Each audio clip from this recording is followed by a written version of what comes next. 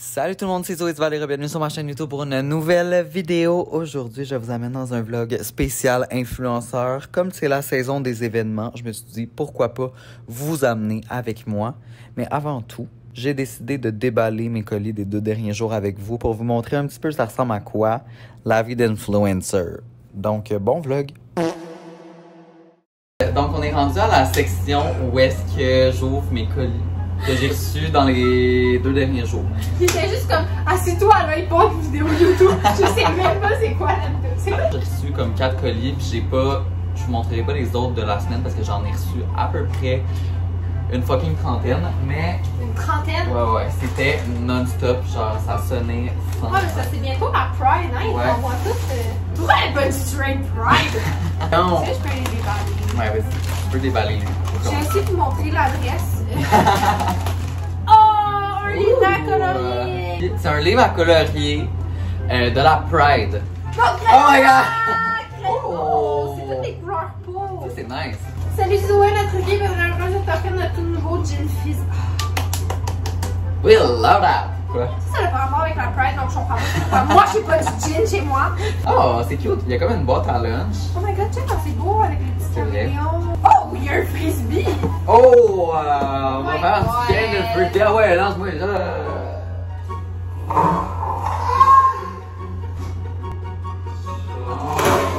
Oh my god, au secondaire, on avait des cours de frisbee. Non, moi, avec... C'était pas drôle, Il y là. avait une tornade dehors, il était comme, on joue quand même. J'étais comme, mais... C'est vrai? Merci. Il y a aussi des fils. Ça, c'est bon. Je peux en prendre. Ouais, vas-y. Donc, une bouteille de vin! Mais what? Ils ont bien choisi. Ah, elle est en plastique en plus, fait que je peux l'amener dans un... Ouais! Je peux l'amener dans un pique-nique, ça c'est vraiment parfait. Oh my god, non. Ouais. C'est un kit de pique-nique. C'est cute! Fucking cute! Oh! Des petits verres à vin, no! Faut pas qu'il me va bien. Faut pas que ça me va bien dans un pique-nique. Oui, c'est vrai, je t'inviterai. On fera un pique-nique ensemble. Partenaire. Pique-nique de besties. J'ai reçu un petit cadeau de Burks. Donc, un petit cadeau comme ça. Burks, c'est une bijouterie, genre une des plus grandes au Canada. Puis voilà, quand tu ouvres la petite boîte, t'as une petite pochette de cuir pour mettre ton bijou. Puis quand tu ouvres, t'as le bracelet, un petit coussin.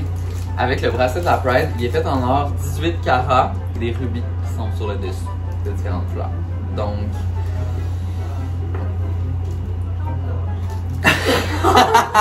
Je me suis informé et on est dans les 4 chiffres. Donc, merci Burks, je vais le porter fièrement à la Pride. Donc voilà, c'était la petite section colis. Fait qu'on se revoit à l'hôtel. Bye. Bye. Bye. I'm super aimé ça, un petit look pirate. My back was like a cat. My position couldn't stop. I should cry, but I love it.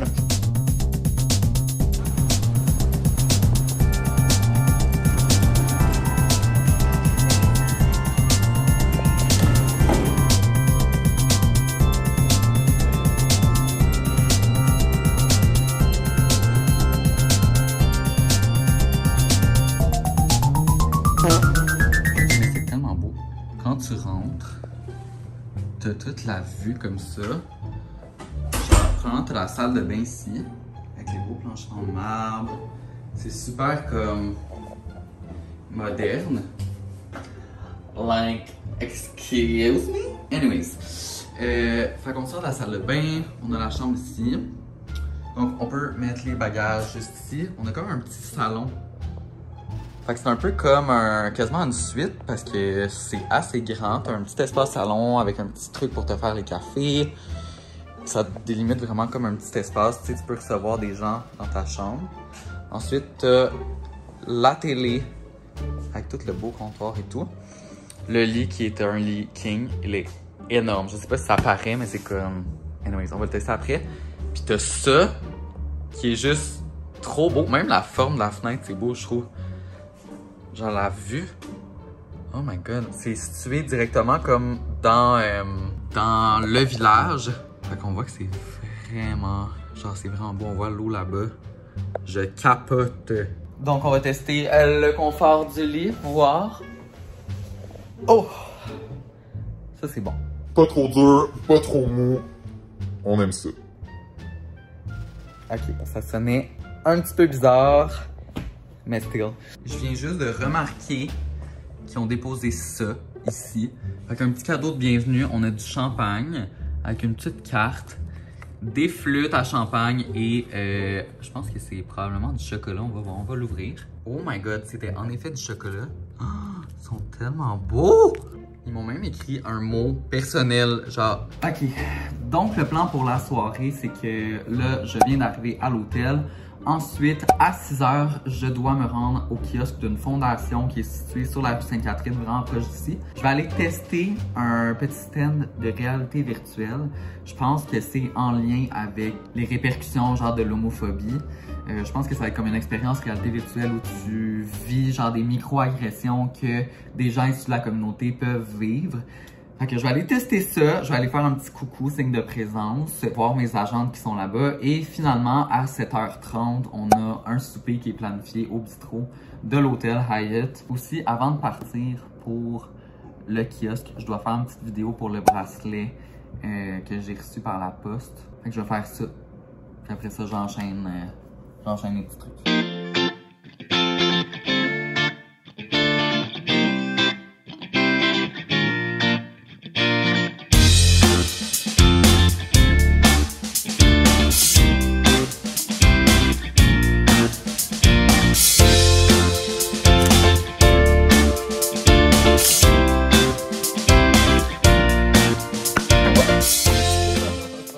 Bon matin, je viens de me réveiller. J'ai pris une bonne douche chaude, j'ai passé une superbe nuit, le lit était full confortable. Avant d'aller déjeuner ce matin, je me disais qu'on pourrait discuter un petit peu du métier d'influenceur. Et donc, je vous ai posé la question sur Instagram si vous avez des questions à me poser sur le métier d'influenceur et vous avez répondu en grand nombre, fait que je suis là pour répondre à vos questions. As-tu déjà refusé de faire une collab car tu ne te sentais pas à l'aise? Oui, très récemment même, j'en ai refusé plusieurs. À cause, des fois c'est par manque de budget, des fois c'est juste parce que, mettons, j'aime pas le produit ou peu importe. Fait que je vais pas promouvoir quelque chose que j'aime pas nécessairement. J'ai refusé un contrat avec une compagnie parce que c'était dans le cadre de la Pride, puis je trouvais que la compagnie, des fois, exploitait trop un petit peu comme le contexte de la Pride pour faire de l'argent sans qu'il y ait vraiment de bonnes intentions. Fait que je trouvais que c'était comme pas, ça rejoignait pas mes valeurs. Aimes-tu le mot influenceur? Non.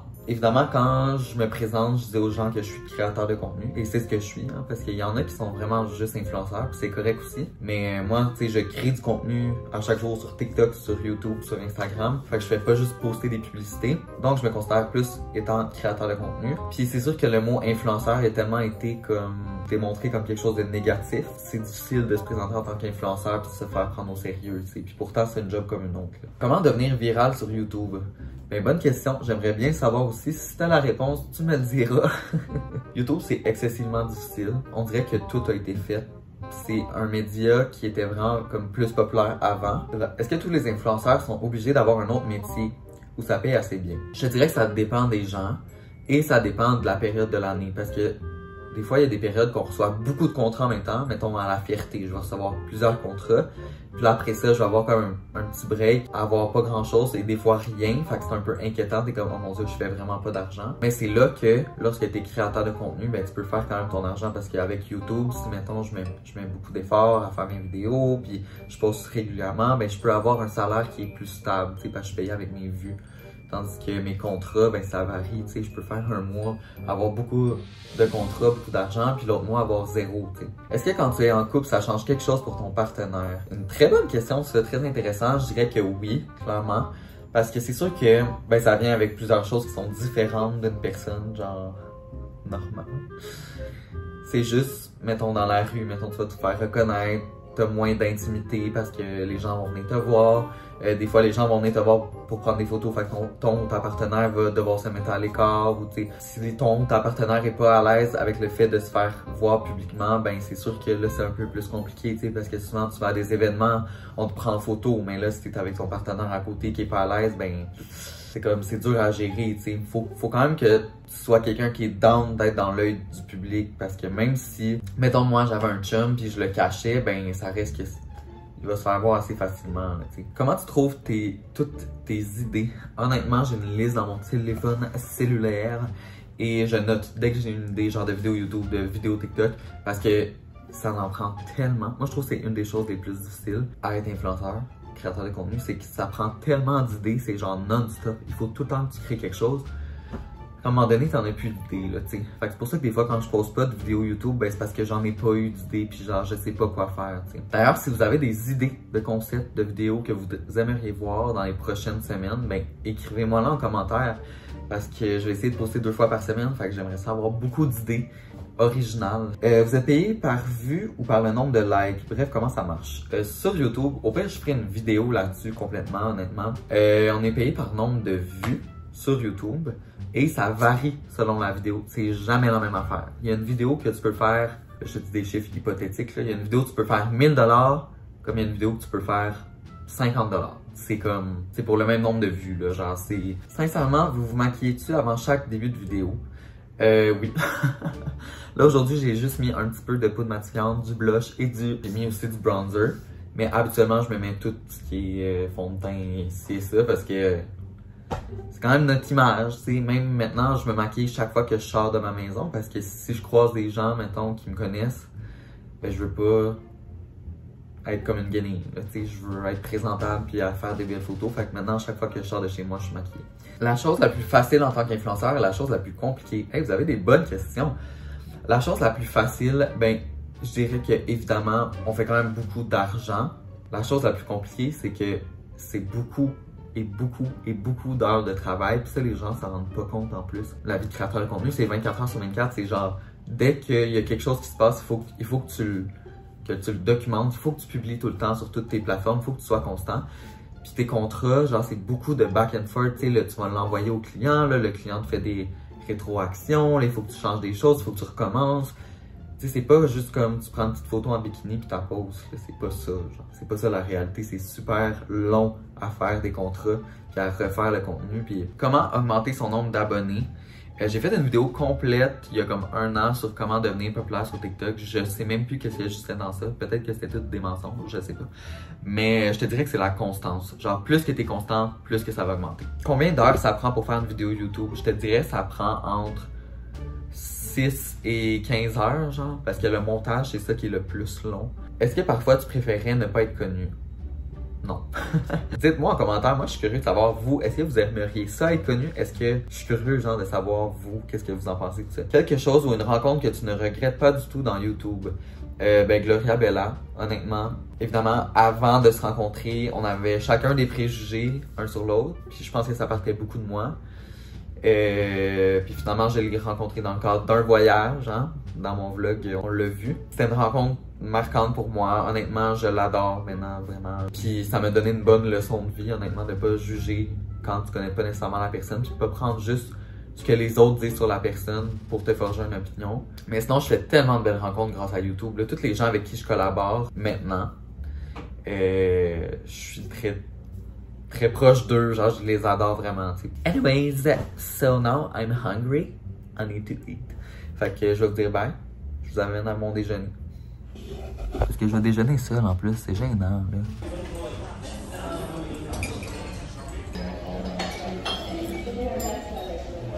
Ok, j'ai fini de manger et j'ai bu un café.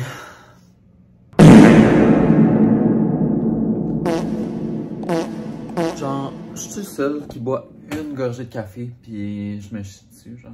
Je comprends pas, c'est instantané. Comment? So, dans le fond, avant de partir d'ici, je vais exploser la toilette. Oups! C'est un peu comme une marque de commerce, là, pour moi. C'est juste que je laisse ma trace un peu partout. Oh my god. C'est vraiment dégueulasse de dire ça. Arc! Je sais pas si je vais laisser au montage, mais c'est vraiment dégueulasse. Anyways. Fait que là, je quitte la chambre d'hôtel très bientôt. Ok, j'étais en train de déféquer quand mon agente m'a appelé pour me dire que j'avais envoyé une vidéo pour une marque. Puis là, finalement, la vidéo, ça a l'air qu'elle n'est pas correcte. Fait qu'il faut que je la recommence. En fait, elle était correcte, mais la marque n'aime pas la vidéo. Donc, je dois recommencer. Et j'ai reçu les informations pour une autre vidéo qu'il faut que je poste aussi. Donc, j'ai 2 contrats à re-shooter aujourd'hui, ce qui n'était pas prévu dans ma journée. Donc, je sais pas comment on va faire avec le temps, mais là, il faut que je décrollisse de l'hôtel pour avoir le temps de tout faire ça.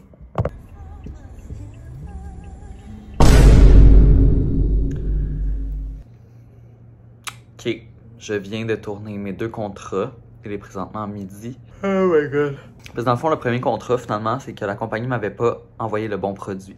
Donc, j'ai tout tourné la vidéo avec le mauvais produit, mais c'est eux qui me l'ont envoyé. Puis après ça, ils m'ont dit on s'est trompé, girl. Anyways, tout ça pour dire que là, je viens de tout envoyer à mes agentes, en espérant que tout soit correct. Oh my god, mes cheveux. Hello. Bonjour, Peanut. Peanut veut vous dire bonjour. Bonjour. Elle est tellement belle. Fait que là, je m'en vais faire un petit peu de montage pour mon vlog. Genre, ce que je suis en train de filmer en ce moment. Et ensuite, je dois me trouver un outfit pour ce soir.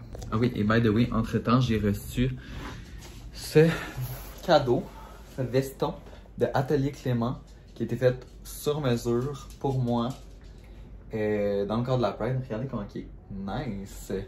C'est vraiment comme... C'est fou, là, vraiment de qualité. Très chanceux. Merci Atelier Clément. Ok, donc j'ai eu une rétroaction pour mon contenu que j'ai envoyé. C'était pas correct. Donc, je viens de refilmer une partie. Et par la suite, je me suis préparé pour mon événement de ce soir. Ce soir, je m'en vais dans le cadre de la fierté. J'ai été invité à un show de drag queen, drag superstars. Fait que c'est tout des, quasiment, je pense, des drag queens de RuPaul Drag Race. Et ça se passe à l'esplanade du Parc olympique. Je pense que ça va être très cool. J'étais allé en 2019, genre avant la COVID. C'était trippant. On va y retourner. On est en VIP. J'ai même des petites lunettes pour me sentir plus VIP.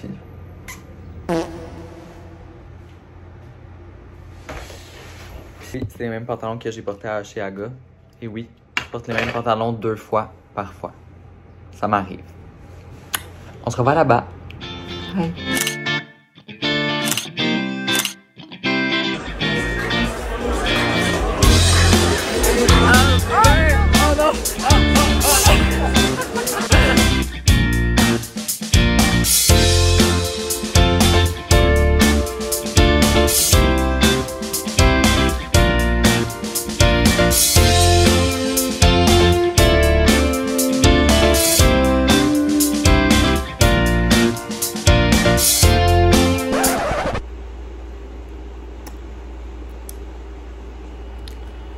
Ouais, ben, j'ai exagéré. J'ai trop bu hier. Parce qu'après l'événement, il y avait Monsieur Brandon Mécan qui était comme on sort. Puis j'étais comme Mais en même temps, c'est la Pride. Peanut, arrête de te lécher les pattes là. Arrête. Il y a tellement de choses. Tel maître, telle fille. Puis je suis revenu chez moi, il était 4h30 du matin. Aujourd'hui, en fait, j'ai été invité à Elsonic, par Elsonic. Donc, je dois aller faire acte de présence. À 3-4 heures, je vais aller avec mon ami Chris. So, je suis en train de faire le montage présentement parce que ce que vous voyez, dans le fond, il faut que je le fasse au fur et à mesure parce que c'est tellement long que j'ai pas le choix de le faire. Fait que je me suis réveillée, je me suis levée. Je suis allée me prendre à déjeuner et là, j'ai publié un contrat sur mon TikTok pour Neutrogena. J'ai fait du montage, puis là, je dois vraiment aller me préparer pour vrai pour Elsonic. Je sais pas ce que je vais mettre parce que j'ai épuisé pas mal tous mes kits de festival, mais je pense que je vais m'habiller comme j'étais habillée à Métro. On va essayer ça. En plus, hier, j'ai croisé la personne qui s'occupe des médias de Billie Jean, puis elle était comme « Ah ouais, demain, rappelez-moi, il faut que je vous prenne en photo pour vos vêtements, puis tout. » Fait qu'il va peut-être falloir que je me force plus que je pensais.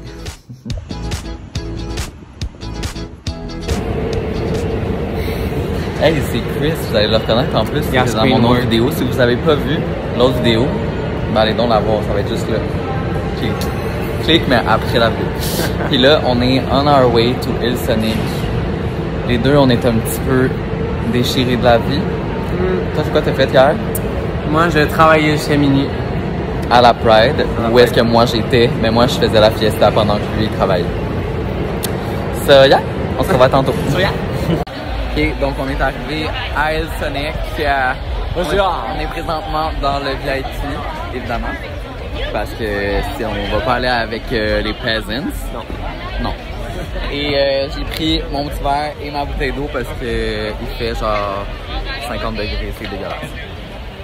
On se revoit tantôt quand je vais être probablement très parti. Il va y avoir de la musique. Ouais.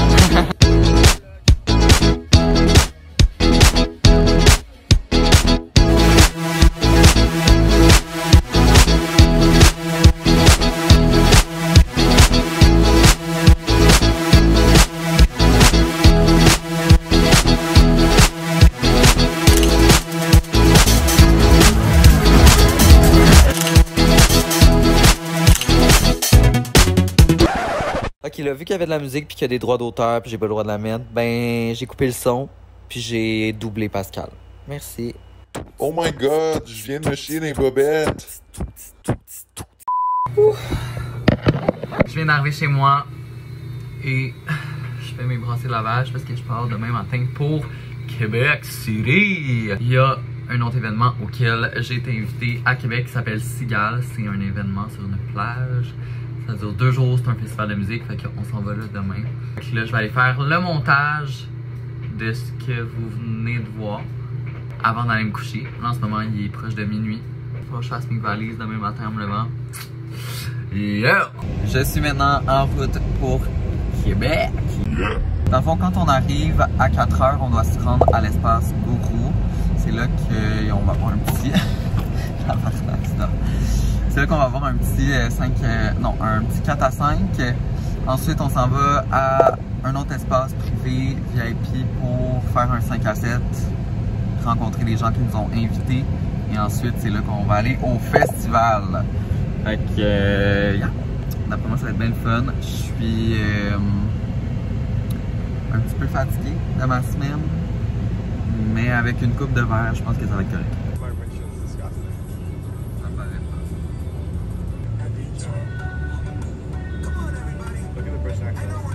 Je suis arrivé dans la chambre d'hôtel. Dans le fond, les organisateurs d'escale nous ont préparé une petite chambre d'hôtel. On est chanceux de même, nous autres. C'est au Delta, au centre-ville, à Québec. C'est vraiment cute. Regardez, je vais vous montrer la vue. Fait que ça, c'est la vue de notre chambre. Je pense que ça, c'est le centre Vidéotron là-bas. Hein? Ouais. C'est vraiment beau. On est au 12e étage, un étage privé, le dernier, le plus haut. Puis je vais vous faire un petit room tour. Donc, quand tu rentres, on a la salle de bain. Vraiment cute, honnêtement. Et c'est ça. Ça, c'est l'entrée. Sinon, on a le garde-robe ici. Il y a juste un doigt qui dépasse.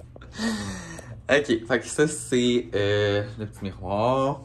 Puis ça, c'est la chambre ici. C'est vraiment cute. Pour vrai, il y a un grand lit ici. Un petit salon. On a la belle vue. Fait que là, je vais peut-être faire une petite sieste. Manger quelques chips. Ok, j'ai découvert ces chips-là. Je trouvais que ça avait l'air dégueulasse. C'est ça que j'ai dit. Puis finalement, ben... Ils sont bonnes. Hein? C'est tellement une weird texture.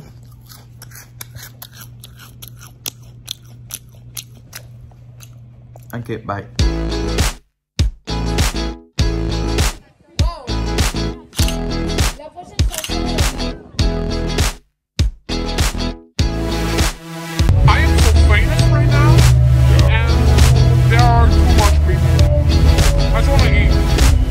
Après ça, Pascal a décidé de se faire couper les cheveux gratuitement à un petit stand.